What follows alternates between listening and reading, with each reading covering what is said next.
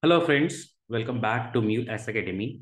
In today's session, we are going to discuss the differences between our two deployment targets, and both the deployment targets are hosted by MuleSoft. Okay, so one we have 1.0, CloudHub 1.0, and another is CloudHub 2.0. So there is a basic backend difference between these two. So whenever I say deploy my application, it could be in shared space, it could be in VPC, private space, anywhere. The moment I hit this button, deploy, okay, what happens in CloudHub 1.0? We'll get AWS EC2 instance that will get spin up for me based on the configuration, whatever configuration I pass from here. Okay, so our request will be passed on to our runtime plane, and then we'll get EC2 instance for the deployment, and we call it a Mule worker, in other words. On top of it, my Mule app will get hosted. Here, in case of CloudHub 2.0, we'll get AWS EKS cluster, and one of the worker will be chosen for the for the deployment. Inside that worker, one pod will be created, and inside that pod, our app will be deployed. Mule app. In both the scenarios, there'll be one-to-one mapping. Any point of time, one worker will have one app, one pod will have one app in both the scenarios. Okay. Again, I'm mentioning you can take any example. You're deploying it to the shared VPC or private VPC, dedicated VPC, shared space, or private space. Okay. Now let's talk about more differences between our CloudHub 1.0 and 2.0. So if we focus on technology or terminology changes, we have the concept called VPC in case of CloudHub 1.0, and we have private space. So this is a dedicated, or we can say single tenancy space. We'll get it for deployment. Okay, so we have dedicated VPC. Here we have dedicated private space. So we are actually here, we are extending our network. So for extending network, we have VPC in CloudHub 1.0, we have private space in CloudHub 2.0. There is a worker concept in CloudHub 1.0. There is a replica concept and dot concepts in CloudHub 2.0. We need a dedicated load balancer if you want to use vanity URLs, or if I want to upload the custom domain certificates, we need a dedicated load balancer. In same page, we get the ingress controller or load balancer in case of CloudHub 2.0 private space. And this will be associated with the private space. The way DLB is associated with the private space. In case of CloudHub 1.0, DLB is optional component. But in case of CloudHub 2.0, ingress load balancer is a compulsory component. In case of CloudHub 1.0, let me put it the tag over here. This is 1.0. This is 2.0. In 1.0, we can bypass DLB and directly trigger the Mule worker. But in case of CloudHub 2.0, we cannot trigger any pod directly. We need to go, in any case, we need to go via ingress load balancer only. Okay. So here we have public space as a public worker clouds. Here we have again shared space. And in that case also we'll get a EKS cluster only. Okay. So it's very clear in this, in a technology point of view, if you see. And one more thing, if you are going with DLB, here we need to pay for it. Here, this ingress load balancer is free. So this is a technology level changes happened from 1.0 to 2.0.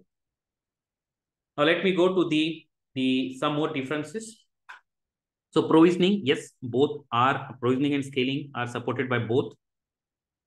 URL writing, which is very, very important. We can achieve URL rewriting at DLB level in VPC if we have DLB, but it's very easy at app level in CloudHub 2.0. Load balancer logs, which was very, very important. We were struggling for the logs of the load balancers. Now that option is available in our CloudHub 2.0.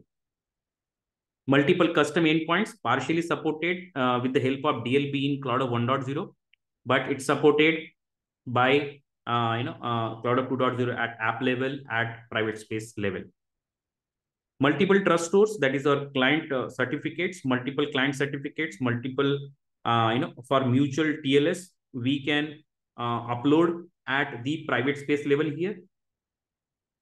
While configuring our custom domain, we have option to upload. We have very intuitive UI in CloudHub 2.0.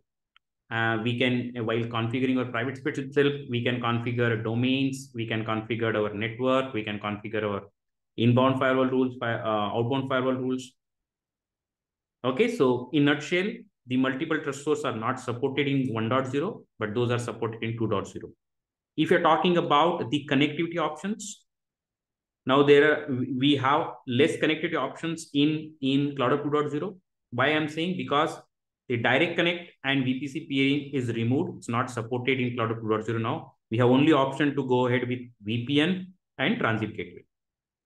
The intention behind removing the support for direct connect and VPC peering, they wanted to make CloudHub 2.0 mode self-service. Okay, because if you remember, for the direct connect and for VPC peering, we need to contact MuleSoft support team to help with us. So we need to fill the form, submit the form, and based on their availability, we'll get a support from the MuleSoft. Okay. Now, one more good thing we are getting it in the CloudHub 2.0, we are getting a redundant VPN now, and redundant VPN gives us the high availability for VPN. Okay. So during our maintenance, one VPN instance, you can do the maintenance, other VPN will be available for our connectivity. Outbound firewall rules. If I want to, so let's say this is my VPC or private space. So from here, if I want to control the outgoing traffic, there is no way in CloudHub 1.0. But now in CloudHub 2.0, we are having outbound firewall rules. I can say that this outbound traffic should go only on HTTPS. I can write firewall rules, outbound firewall rules for this. Okay. Log forwarding. So log forwarding is supported for app here and supported, which is similar to the log CloudHub 1.0 and 2.0.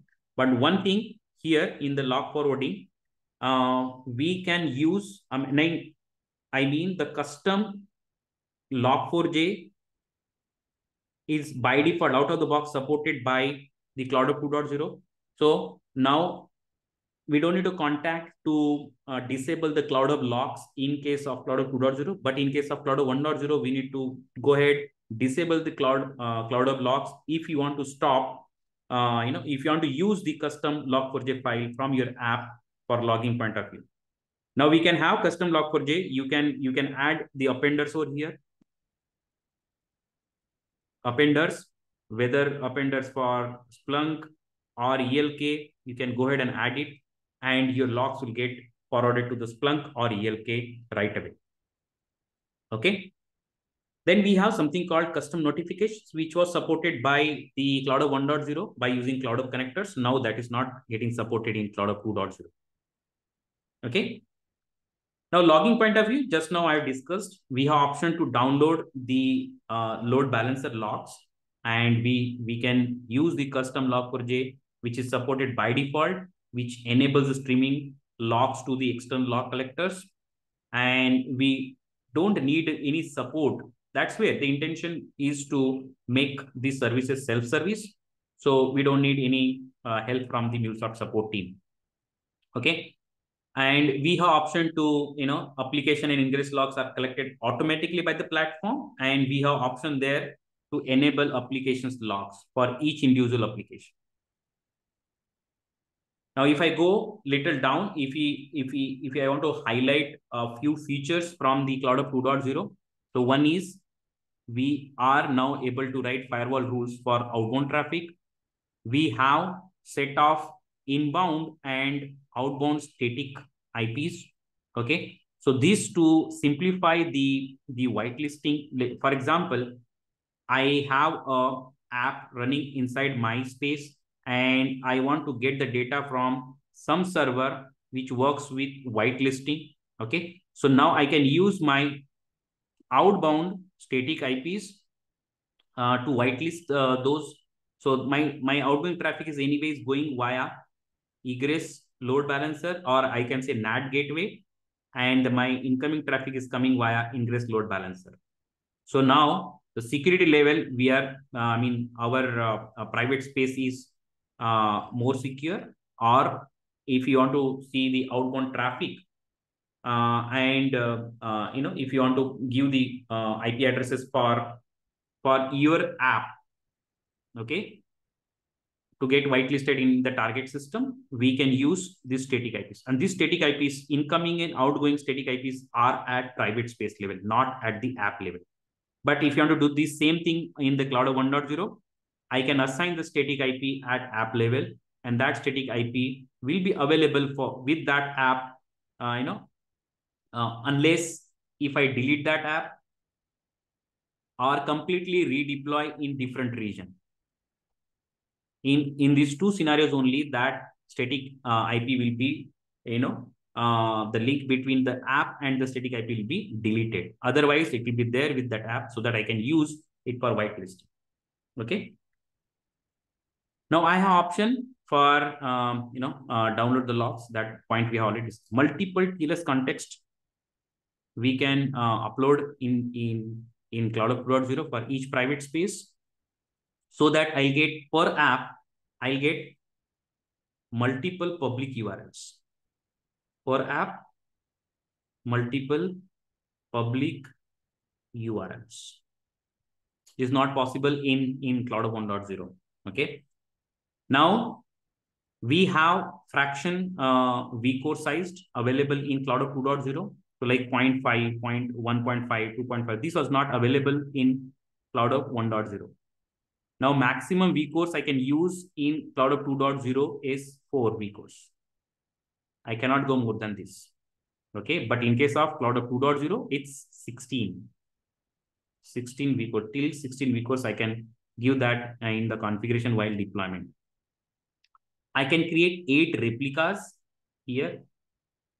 Similar in case of CloudHub 2.0, we can go deploy your applications on 8 workers.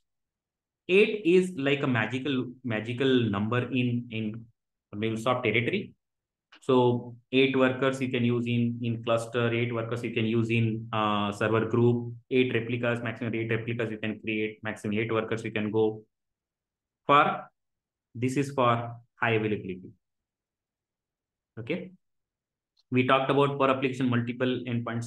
Now last mile security and SSL forwarding is supported by CloudHub 2.0 to handle one-way and two-way SSL. Okay. So for one-way, last mile security option has to be enabled at the ingress level. If you want to achieve two-way SSL, then SSL forwarding has to be enabled at the ingress level. Okay. Let's see more differences between CloudHub 1.0 and 2.0. So now there is no support for persistent VM queue. Okay. So in that case, we need to go for object store. Now our CloudHub 2.0 only supports 4.3 and above. So if you are planning for migration, we need to upgrade our application with 4.0. If the old application uses VM, then go for object store. If we have some connectivity from VPC peering, then we need to upgrade to the transit gateway or VPN, like that. Our patching is similar. It achieve via zero downtime. We have here very important point in CloudHub 1.0, we can have any traffic. Here we have only HTTP traffic. So non-HTTP workloads are not supported. Okay. Right now, if I'm saying today, if I take the difference, data graph, proxies, Flex Gateway are limited to the CloudHub 1.0 right now, but they are in their roadmap. Okay. So if you are planning for migration from CloudHub 1.0 to 2.0, requires a redeployment, recreation, and here, so we'll get actually we need to do little research, because you need to understand what is there in the old app, and then accordingly you can move. So for this, we'll get extra vCores for that. Okay. And for CloudHub 2.0, our automation part, where we used Mule plugin and Anypoint CLI, these are upgraded for CloudHub 2.0. So when we are configuring your app for CloudHub 2.0 deployment, we need to choose our specific Mule plugin version, and we need to go for right now the Anypoint CLI version 4 is there. So accordingly, we need to use for CloudHub 2.0. Okay. Then some limitations are there. Even we are discussing the differences, but let's talk about the limitations. So we can go ahead and create 100 private spaces. We can create 10 VPNs, which are almost similar to the CloudHub 1.0. We can upload 10 custom TLS context for private space. Okay. And we can go for 40 inbound firewall rules and 40 outbound firewall rules. This application size, which we are, if we are planning to deploy, that is exactly similar to the CloudHub 1.0. The log size, which is 100 MB, which is again similar to the CloudHub 1.0, 30 days. This is similar to the CloudHub 1.0. Okay. So that's all. Transit gateway, we can create 5 depending on our license. Private space, maximum can go 100, but if you buy base license, we'll get 2. VPCs is equivalent to a private space. So we'll get 2 VPCs. If you want more, you need to buy it. Okay. VPNs also the same way. So whenever you're creating something, check your license, what all things are there, what all entitlements are enabled on your license. Okay. So that's all from this session. Hope you liked it. Hope you enjoyed the session. Before that, I say I'll recommend everyone to please go ahead, subscribe the channel, hit the like button, hit the bell icon, so that you'll get notifications for upcoming videos. Thank you. Thank you for watching.